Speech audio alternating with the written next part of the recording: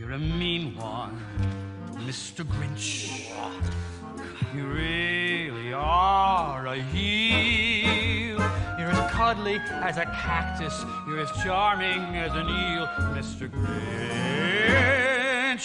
You're a bad banana with a greasy black peel.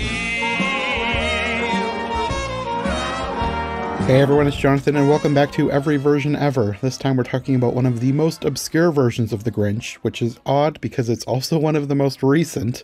Dan from TYTD Reviews and Nicki from Trivia Theater are back to join me to talk about the much-maligned NBC live musical production of The Grinch that aired in 2020. And before we get into things, I just want to make note of that I think this episode marks the first time I have ever reached Every Version Ever of something. Unless you want to get pedantic and count times when we did a one-off miniseries covering something with only 2 or 3 adaptations like Little Shop of Horrors or Lady and the Tramp, then yes, I guess we did cover every version ever of those. But as far as something with more than 3 versions based on a book, as far as I know, today's episode on the Grinch musical is actually the first time we've ever truly hit every version ever of something. What a milestone to hit with this movie.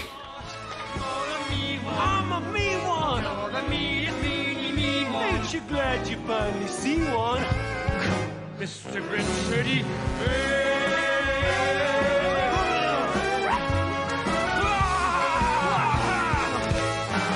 Stop on the tree! When I started this thing, I really thought that this was going to be one of those things that everybody on the internet just decided to hate for whatever reason, and it wasn't that bad. I was wrong.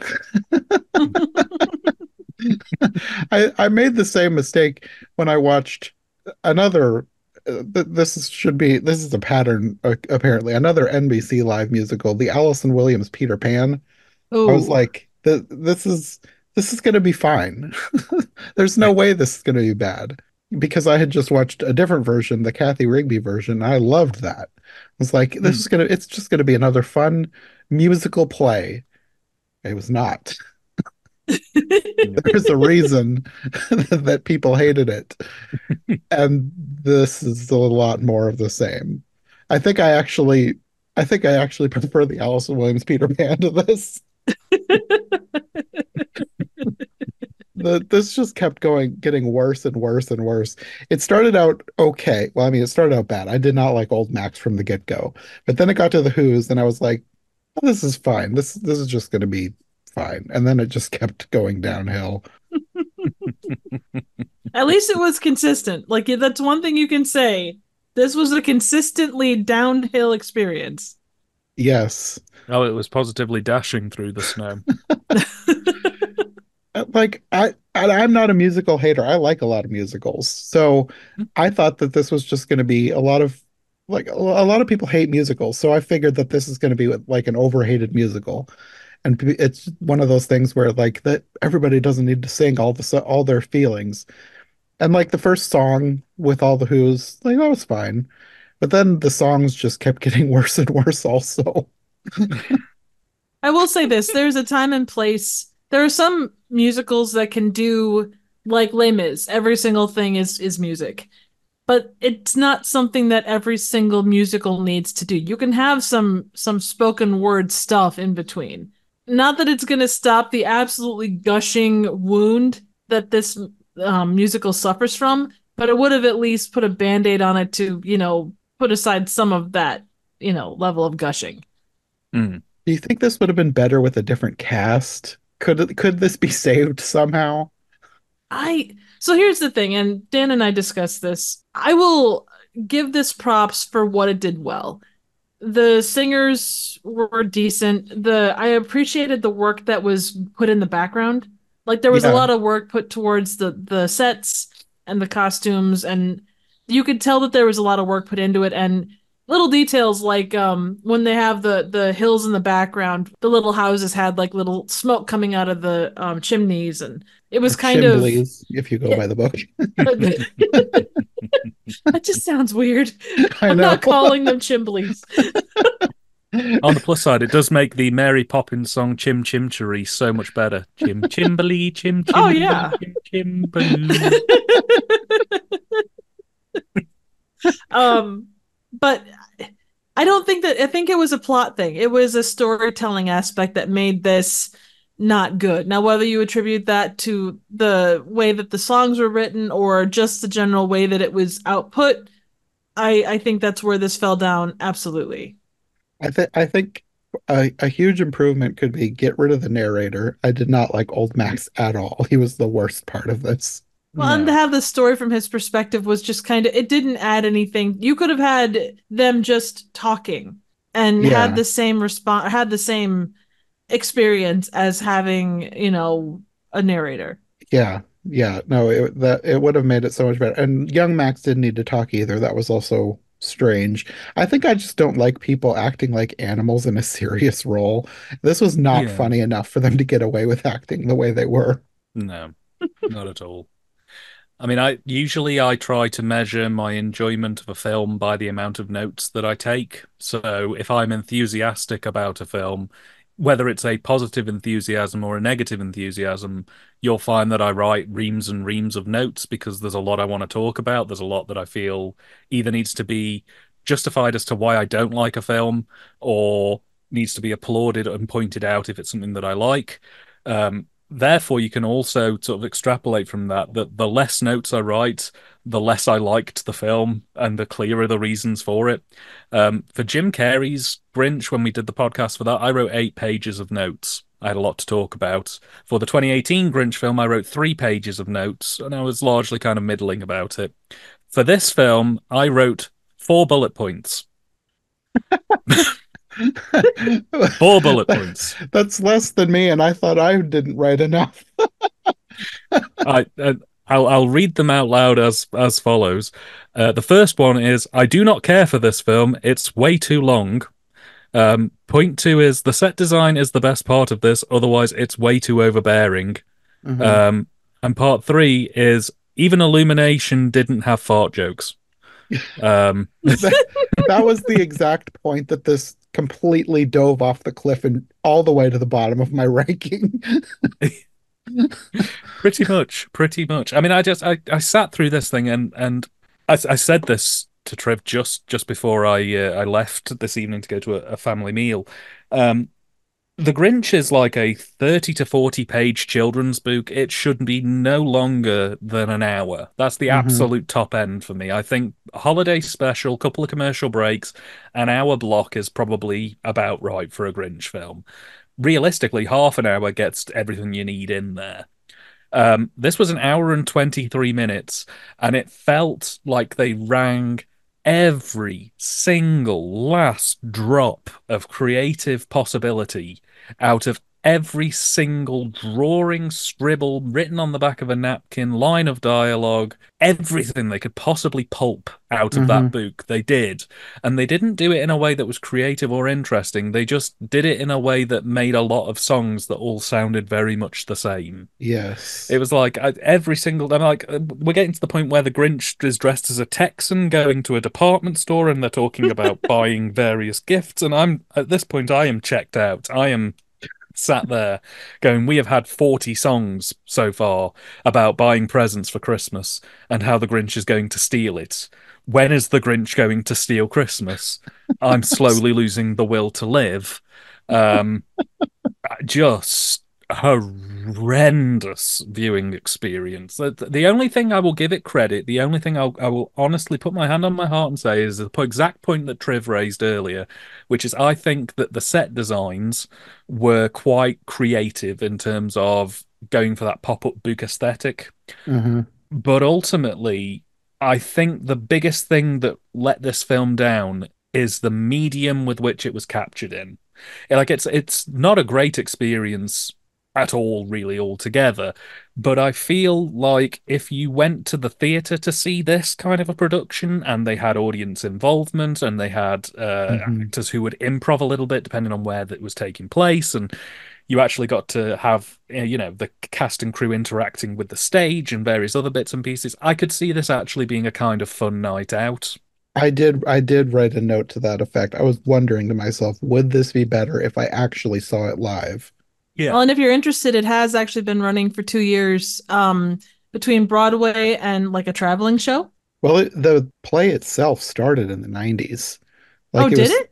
it was first written in 94, Oh. Oh, and wow. it's Oh, been going and having things added on to it, and it debuted on Broadway in 2006. So it's the bones of the play are from the 90s, and the what we've got now probably started in 2006. I think this might have added some songs. It definitely added some nods to the fact that it was on TV. Because at one point yeah. he goes off Yes. about how, like, oh God, was it the screen dimensions or something? There was something specific about like a TV format versus like live. Yeah. There was some other talk about getting his best side. Yeah, and looking into the camera saying, "You at home, I hate your couch." Yeah. But yeah, this was the thing. I think having it in an isolated studio with no audience, with just relentless singing, and I think another thing that probably helped it on broadcast but doesn't help it on the rewatch is there were commercial breaks. Mm, I think having 5 minutes where you can, go up to use the bathroom or grab a drink or a bite to eat or, maybe even pause it and go do something else probably helped to break it up a little bit because if you don't have those breaks there, you are literally just being pounded one after another with songs. It's just song, tiny bit of dialogue, song, tiny bit of dialogue, song, commercial break. And it just does that for an hour and 23 minutes. With the breaks, it probably would have been 2 hours long all in. I'm curious, like they call this live. Was it actually live when it aired? Like, No, it was normally, so with normally those, it would have been done live, but because it was done because of COVID and restrictions, it was actually filmed 2 days previous. okay, well then I have more criticisms. They needed to get him a costume change at some point. His Hmm. makeup was pretty much deteriorating by the end of this thing. It was all over his Santa thing. It looked disgusting. The scene where he drinks all the milk so that he can fart for whatever reason, the milk is all over him. And then when it does a close up on Cindy Lou hugging him, it's like she's hugging a soggy milk covered coat. And I'm just like, this is disgusting. Like I know the Grinch is supposed to be a gross person, but this is disgusting and I hate this. If it was not live, why can't you get the guy a makeup retouch, get him a new jacket? Why did you have to shoot this all in one go? Well, and Yeah. it might have been like they only had so much time to get the shots, but it definitely wasn't done live. It was recorded. So whether they did it all in quote one take or not, I'm not sure, but it was filmed 2 days before. Maybe it was reducing contact between people a little bit because restrictions around how many people you could mingle with, limits on distance. Maybe that was a factor. Maybe the makeup people could only, touch him up so many times or be interactive with the crowd, so with the other actors so many times before they kind of, I don't know, hit some kind of COVID limit. Whereas like you can't interact with these people anymore because it's pre-vaccination. So Yeah, it was such a weird time then yeah, from yeah. that perspective. That is true, but I feel like somebody should have been paying attention to how gross his jacket was getting. Well, I mean, there was a point I touched on with Triv just before I jumped away, which was this very, very strongly to me feels like what I would call a background fodder movie. Like, this strikes me as the kind of film that you would have on in the background in an evening or a night where you're decorating your house with Christmas decorations, or you're doing Christmas baking, or you're wrapping presents, or you've got some family members around, you're playing some video games, and it's just on in the background as kind of noise. It's the kind of thing that you look up occasionally, watch about 20 seconds of it, and then go back to doing whatever you were doing, and you just do that periodically over the hour. I couldn't imagine anyone sitting down consciously, slapping their hands together with glee to hit play to watch an hour and 23 minutes of this with the same dedication and focus that you would an actual film. It just feels too samey all the way through to be something that somebody could really relish sitting down and watching a full hour and 23 minutes of this. Somebody would have to be doing something else while this is running in the background. I wish I'd been doing something else. I was so bored through most of this.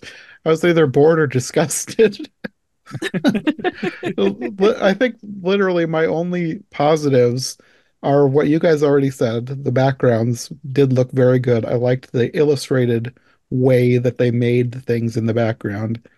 And then weirdly, I think this might be the best Cindy Lou Who. of any of the versions I've seen. She was the only person that I didn't hate in this. She actually felt like a real kid. Towards the end, the script was deteriorating as much as the makeup, so she wasn't as great toward the end. But at the beginning, I was like, this is like my favorite Cindy Lou Who I've ever seen. Out of any of them? Well, maybe not the original, but the original she's on screen so little that it's hard to judge. But like Hmm. I liked her better than the Illumination one. I As much as I like the Jim Carrey version, it's not her that I like. Like she's fine, but she doesn't feel like a real kid. This felt more like a real kid than even the one in the Jim Carrey version. Fair. Yeah, Yeah. I'd probably go with that. It's kind of winner by default rather than Yeah. Kind of. It's like a step above a participation trophy. Congratulations, you sucked the least. basically Yeah, unique last place. like with the Jim Carrey version, I like her, but like most of the rest of the movie, it's mostly out of nostalgia, and I can see why other people do not like her. Hmm. Looking at her objectively, she does not read as an actual real child.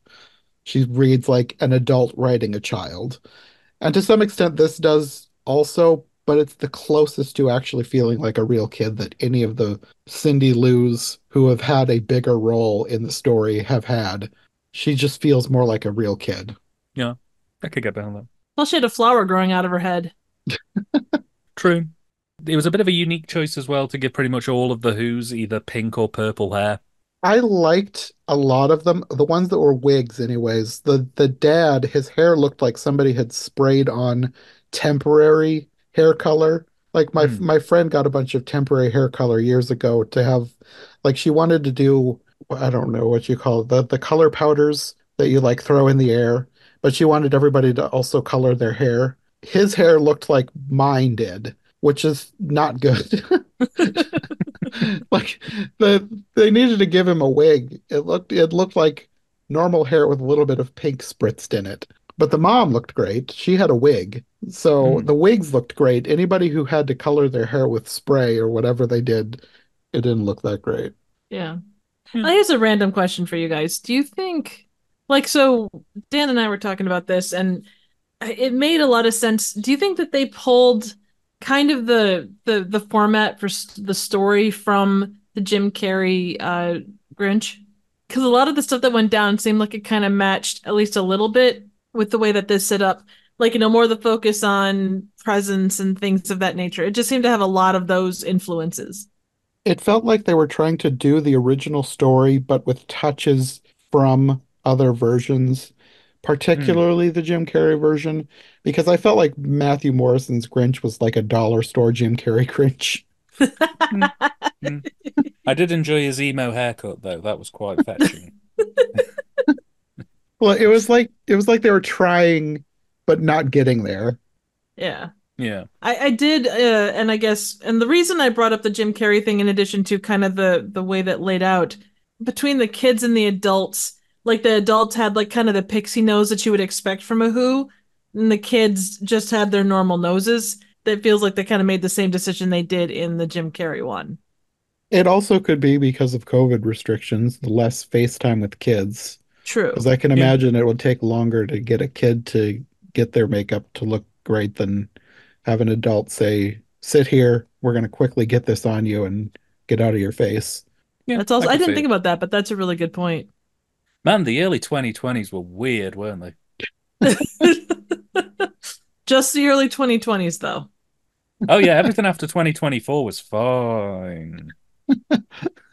That remains to be seen. Oh, anybody watching this in 2026? Yeah, last year was fine, wasn't it? Oh, It was yeah, totally. great. Totally. I I'll mean, hope so. aliens, who would have guessed it? Yeah. They look like the baby Grinch from the Jim Carrey movie. They're Yeah, really cute. they were terrifying until until they grew up. Now they're just horrific. Very charismatic though. They do have a tendency to eat our windows, though. Yeah. You know, it's such a good job that the gremlins turned up and fought them back into the sea where they belonged. You heard it here first, folks. Gizmo versus Baby Grinch coming to Paramount Plus 2026. I mean, I'd watch it. And then so strange that they did a Snyder cut Gremlins versus Baby Grinch. I didn't expect that, but it was pretty yeah, epic. no, it's fascinating. I was so glad that they did the Chrome version where it was all in black and white. Oh, It yeah. really helped to bring the lighting up. Absolutely. Better than a Snyder cut of the Grinch musical. Oh, Yeah. goodness. Oh, It's still running to this day. yeah. I don't know. Given the choice, The very first broadcast is still running to this day because it's not over yet. They made the mistake of having the Grinch go shopping, and now every time he pulls something out of his shopping cart, he has to sing a 5-minute song about it. They had a sale on. They had a sale on corned beast hash. He's going to be here all week. and don't get us even started on the part of the musical that involves going to the euphemism and an extended scene with the euphemism. I mean, that could have been more entertaining than half the songs we already got. Yeah. I do feel we've rather gone rather silly with this one, but yeah. I'm laughing more at our conversation than I did at the entire movie. And that in itself does not take much. Oh no. But to summarize my feelings, I did not care for The Grinch the musical. I did not care for it. Dan the Fool musical is me. I was trying to do a Sam I Am, but there's not really a lot that rhymes with musical. I mean, maybe. give it to the people who wrote this. They'll find you a rhyme. They will Oh my find a God. rhyme. No matter how much they have to force it, they will find a way to make every line rhyme. In time. With a lime. It's honestly quite a crime. It's sublime. They're gonna do time.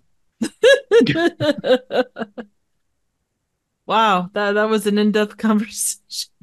um I think what broke me with this whole experience was the whole when they're at the shopping mall place. I just that whole part was just like, oh my God.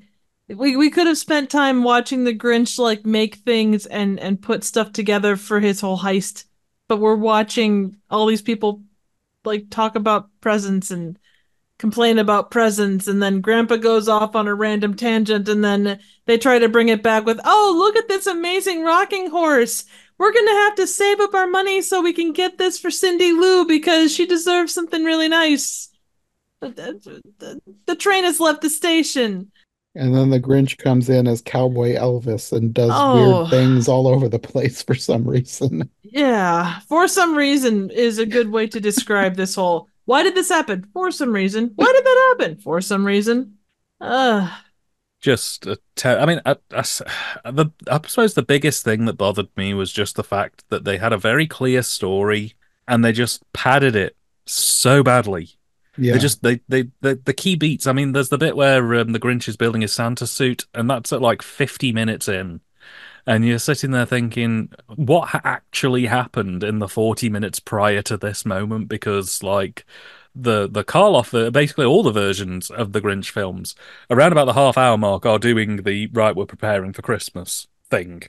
So how this musical somehow managed to extend all of the scenes so much so that it just leads to a very underwhelming finale.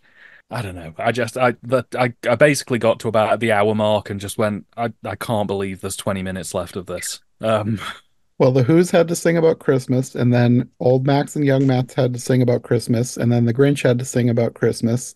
Then they had to go to the store and sing about stuff. And then they had to sing about Christmas some more.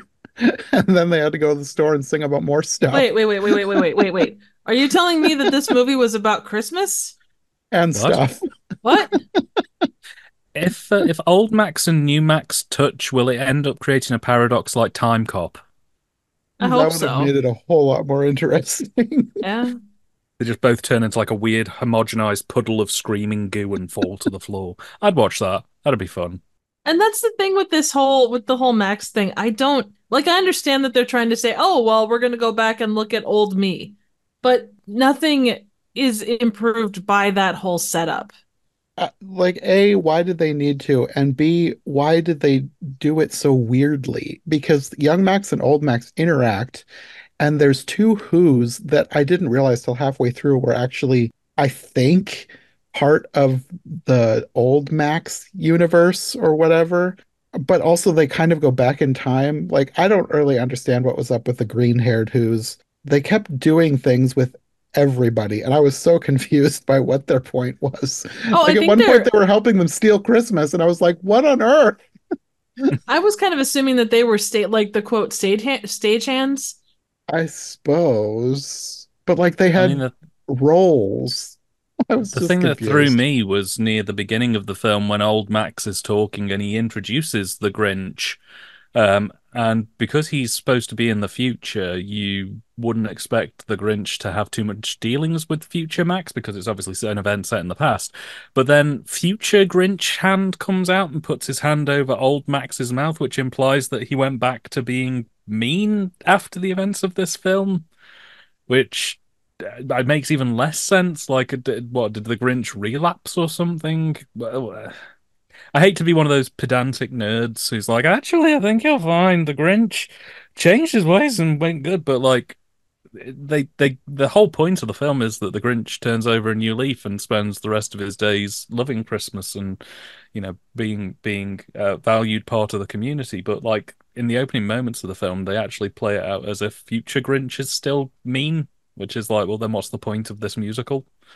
Well, Grinch has a hard time changing his milk-soaked jacket.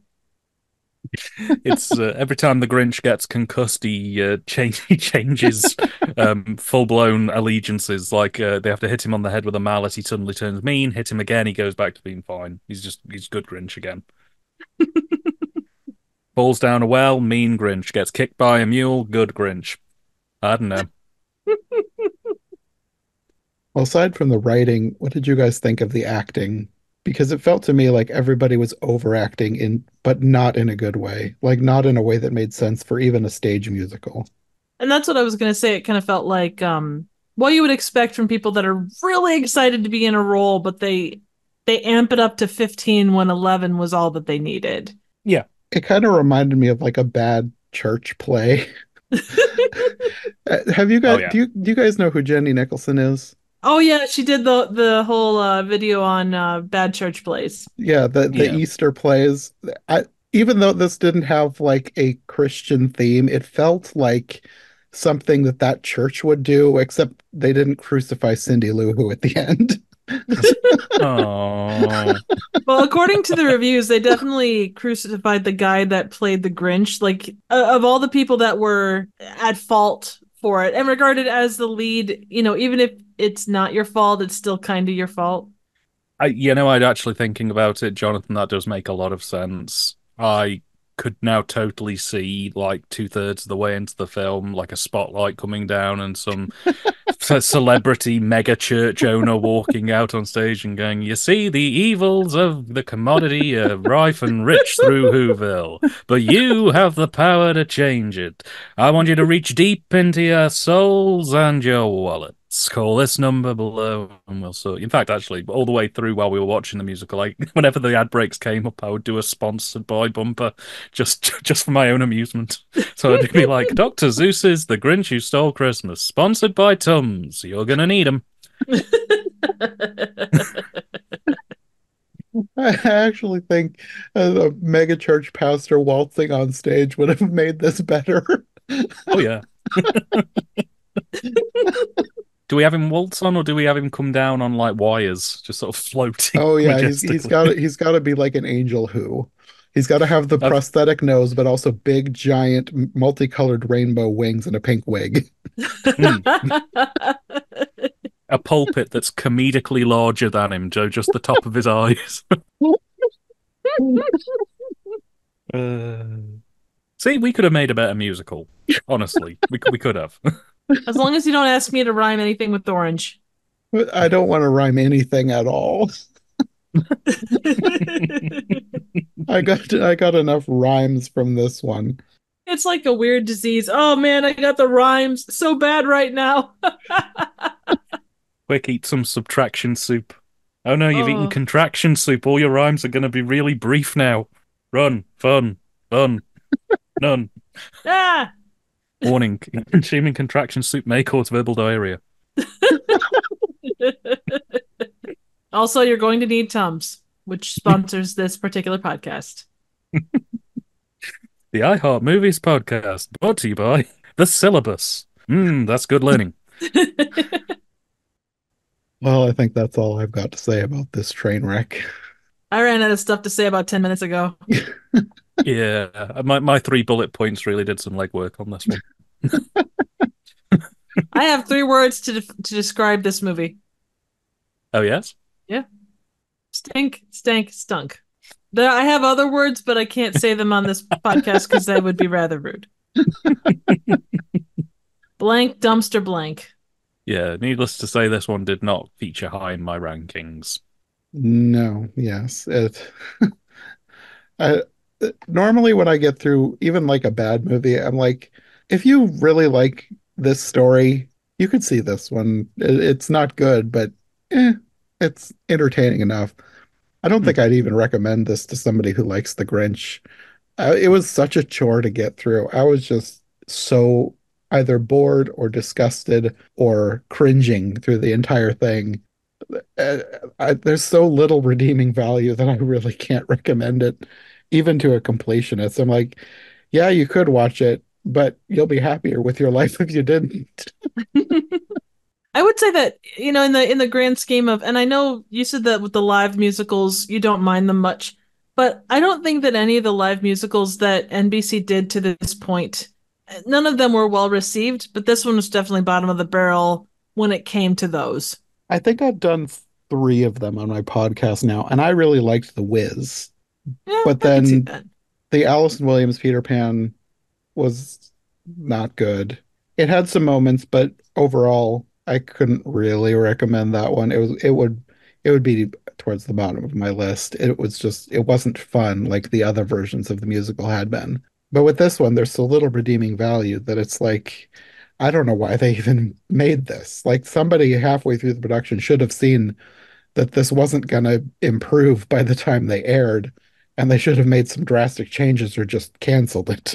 Yeah. See, that's what makes me think that what probably happened that got this greenlit in the first place was NBC sent some talent scouts out to check out sort of local musical scenes and sort of see what musicals were out there.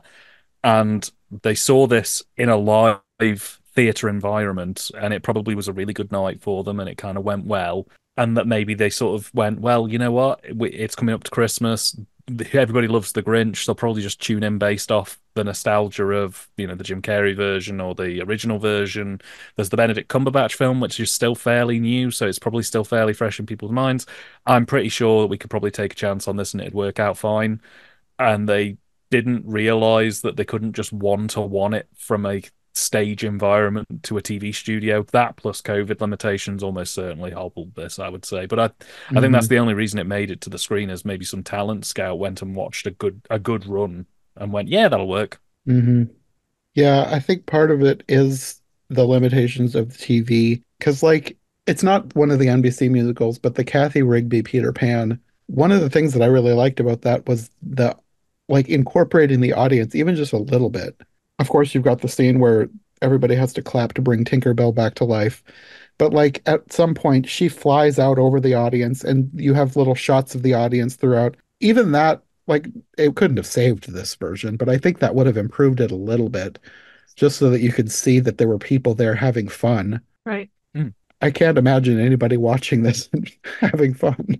I think an audience reaction, even if it was a canned one, probably would have gone a long way. Because, like, if you've ever seen them on YouTube, there are a few channels that take old classic sitcoms and they'll play clips that are like seen as, the iconic moments of that sitcom, the funniest bits, and they'll Hmm. play them with the canned laughter and the audience participation. But then they'll also do a stripped off version where it's got no laughter, no audience reaction at all, and you find that the bits when there's no audience reaction actually aren't that funny. And Hmm. it's the fact that they've got the audience properly gut laughing in the background that kind of makes you almost subconsciously go, oh yeah, okay, yeah, that's kind of funny. I think had this had audience involvement, had it not just been like an isolated studio, had it had a bit more noise, a bit more chatter, some laughter, things like that, I think it might have softened it up a little bit. Yeah. Yeah. Because as it stands, it comes across as a little bit clinical. Yeah. That it also it is a very small cast too. It doesn't feel like a proper town. It feels like there's a Mm, couple families yeah. and that's it. It feels off compared to any other version of the Grinch we've seen over the last month or whatever. Right. It just feels wrong somehow. One thing is on a proper stage setting, having that, your chorus of people, and there was what, probably 12 extras, 15. Mm. Roughly, probably. I mean, that size of a backup cast, you wouldn't think anything of it. But when you have a that large of a space and it's a TV setting, you do expect there to be more put out there. And they kept doing the wide shots that showed like this little small cast with just a few props in the background on a giant stage. Yeah. It just also made it feel really weird. Yeah. Mm. I mean, it comes to something when I can say I enjoyed YouTube parodies of the Grinch more than the actual licensed broadcast versions of the Grinch. Well, with this version, it's not hard to do. Agreed. Mm. I completely forgot to mention the Where Are You Christmas song. Obviously, that came from the Jim Carrey version, but the way the musical interpreted that song, I was just shocked at how bizarre it was.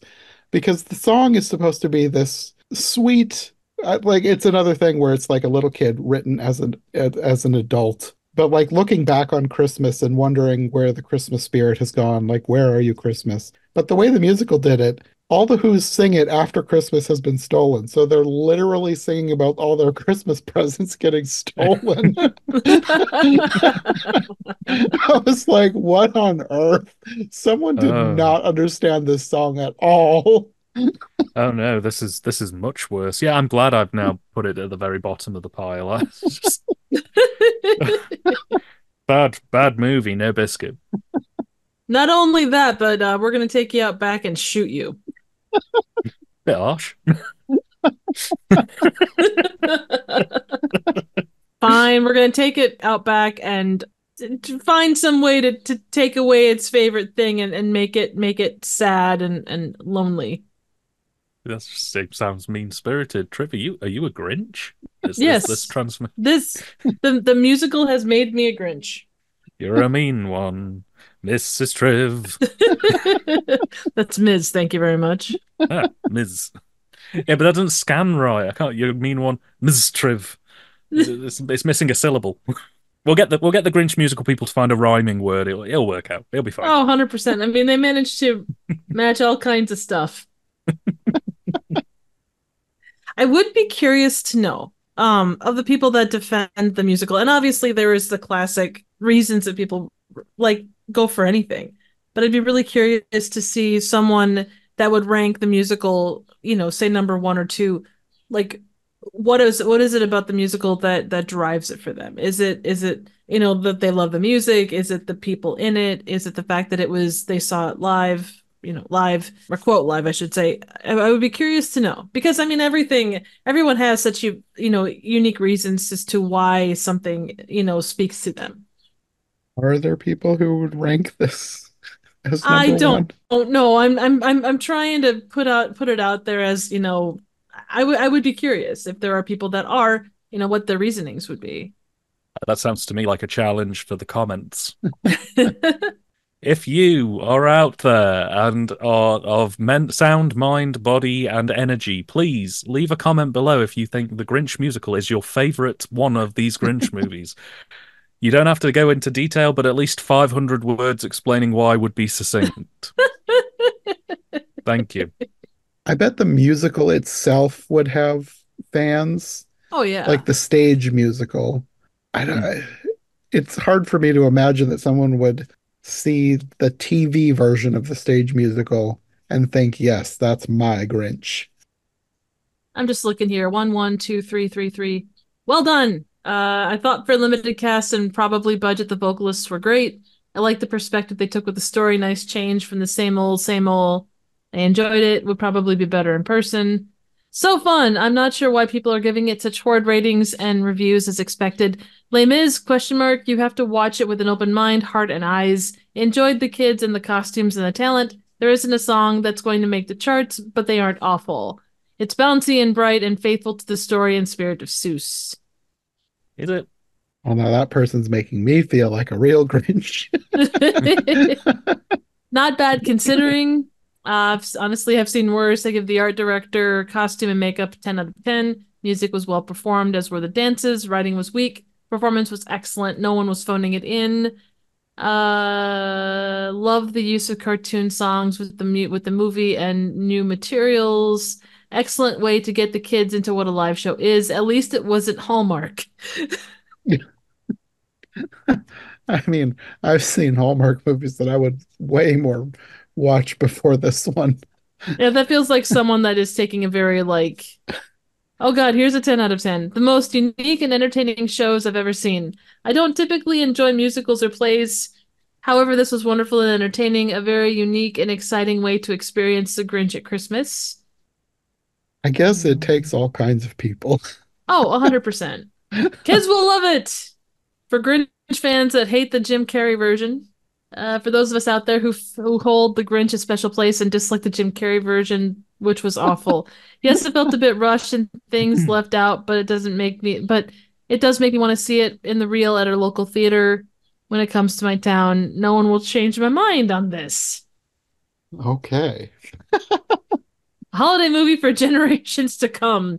No movie has ever. Okay, this one feels a bit facetious. No movie has ever grasped my focus as much as Dr. Seuss's The Grinch musical. Matthew Morrison plays a captivating role as the Grinch, along with Dennis O'Hare as the most convincing act of a dog I've ever seen. Boo Boo is absolutely peaked in the role of young Max, so convincing it was hard for me to distinguish between the two Maxes. A brand new iconic movie for the holidays. What? I think somebody was. Also, another one, 10 of 10 out of 10. Cute! I love the diversity of all the characters in the musical. Matthew Morrison was handsomely green as the Grinch. Max, the dog narrator, was lovable, and the costumes and aesthetics were pristine. And by the end, his collar was handsomely green as well. 10 out of 10, catchy songs. Not sure why this is getting such bad reviews, but I thoroughly enjoyed the musical numbers. A lot of songs got stuck in my head. It was a fun production. It was a stage production, so without the help of music or movie special effects and post-production work, everyone did a great job of telling the story we all know and love. I liked older Max as the narrator of the story. Younger Max was very cheerful and puppy-like, and the Grinch was Grinchy, a bit more Elvis-y than I anticipated. Yeah. I mean, I'm not going to dunk on anybody's like movie choices. If you genuinely enjoy the musical Grinch, more power to you. Yeah. It's confusing, but you do you. Absolutely. All I ask is if you do think that the Grinch musical is like one of the best adaptations of The Grinch Who Stole Christmas, could you please start a Letterboxd or some kind of movie tracking account? I just want to see what your taste is. It's like it's not that I want to study you. It's just I want to observe you. Make no mistake, Dan wants to study you. I'm on the letterbox right now. People are just writing weird reviews. Someone says, was trying to hate watch the Benedict Cumberbatch Grinch and somehow stumbled into something far more sinister. See, that's what happens when you try and hate watch things. You end up down a rabbit hole of things that are so much worse. Someone wrote, I refuse to watch this. I'm scared of Matthew Morrison. Someone else wrote, Matthew Morrison, please stop. Please give me my family back.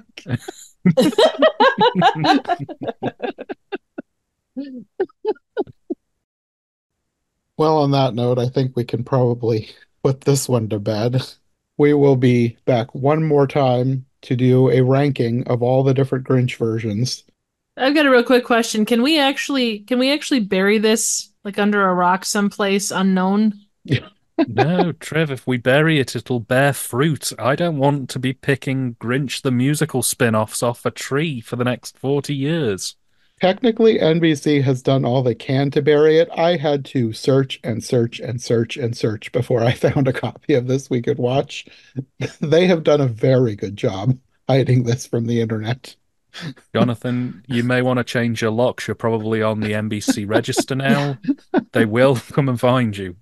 That does raise an interesting point, and it's not in the same realm, but the Star Wars Holiday Special, that kind of runs into the same thing. If it hadn't been that one person that got a copy of it, yeah, I kind of, when I was watching this, it kind of gave me that vibe. So I had a lot more fun watching the Star Wars Holiday Special than oh, this. well, yeah. Well, you watched it with me. What else is there to say, you know? I don't know.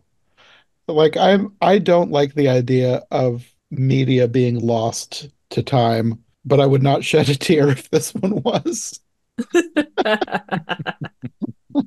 don't know. I think that there's not a tar pit deep enough, quite frankly, but I shall keep looking. Well, until the next episode, do you guys want to let people know where they can find you if they'd like more from you, Nikki? You can find me here on YouTube at Trivial Theater. I don't do any live play versions of anything, so feel free to step in the theater, and it's a live musical Grinch free zone. I do a wide array of random, obscure, and straight up bad movies, and there's always something new. So stop by and say hello. And Dan? Once again, thank you so much for having me on. You can find me at TYTD Reviews on YouTube, Twitter, Instagram, and Letterboxd. We are on a little bit of a hiatus over the summer, but we'll be back in the fall, and we upload every Friday cult films and other strange oddities. We are also now medically licensed as 100% Grinch free, so you'll be glad to know that we have that there. So how did you survive this if you're 100% cringe free? It was a very difficult challenge. Quite frankly, I'm at risk of reinfection. So oh, yeah, I did it because I care about you guys and I didn't want you having to deal with this alone. So we're all in this together. The sacrifices we make for our friends. Absolutely. It was a risk that I was willing to make. Oh, brother. You know what, Dan, for that whole thing, I think you need to go back and watch the musical again. Yeah, but can I watch it on half speed at least? I really just don't want it to end. Well, it's already, what, an hour 20? If that's not long enough, you're just going to have to deal. Is there any way we could do like a YouTube poop cut of it? If you're willing to put in the time, go for it. Perfect. Coming in 2027. Part of the extended Grinch universe, or the EGU as I call it. The EGA. Or EGU. We'll be kicking things off with Frank, an origin story. I mean, I'd watch that over this again. Before going into one of my favourite films of this era, Euchariah Zachariah, The Grinch Who Stole Halloween 2. And then there's Euchariah, and then there's the sequel to that, Euchariah and his, quote, euphemism. Yes. Oh, the euphemism is its own film. That's going to spin off into the Cat in the Hat universe. Oh, God. I mean, I feel like a euphemism would fit right into the Mike Myers movie. Yeah. They probably wouldn't be clever enough to call it a euphemism, though. Yeah. I mean, the Mike Myers movie is a euphemism, if we're being honest. It's all going to build to the revelation that all adaptations of all Doctor Who's characters have happened in their own respective universes, leading to the multi-crossover event of the year, in which Mike Myers, Jim Carrey, but we resurrect Boris Karloff, I don't know, AI or something. We get them all together to fight, I don't know, Horton and his Green Eggs and Ham army. That'll do it. I mean, I'd watch it. Oh no, it's an NBC musical. We've come full circle. That changes things. I'm less inclined to watch that now. Yeah, they all have to fight the NBC peacock in the finale. Okay, I'm back on board. Which incarnation of the peacock? He's gone through time and pulled all iterations. So it's like a rainbow of pain. In fact, they're called the Rainbow of Pain. The pain bow. There you go. Okay, well, this went off the rails, so we'll say goodbye for now. We will be back to watch or rank all versions of the Grinch so far. There'll probably be more. I would be surprised if Illumination didn't make a sequel at some point. But we will see you next time when we rank the Grinches. Thanks for listening to Every Version Ever. If you enjoyed this episode, make sure to subscribe and follow my co-hosts as well. My Linktree and all of our links will be in the description below. If you want more of my content, all my podcasts are available on YouTube as well as most podcast platforms. If you enjoyed this show, check out one of the other podcasts or check out my Patreon for bonus and extended episodes you won't find anywhere else. We'll be back soon with another brand new episode, so thanks for listening and we'll see you next time.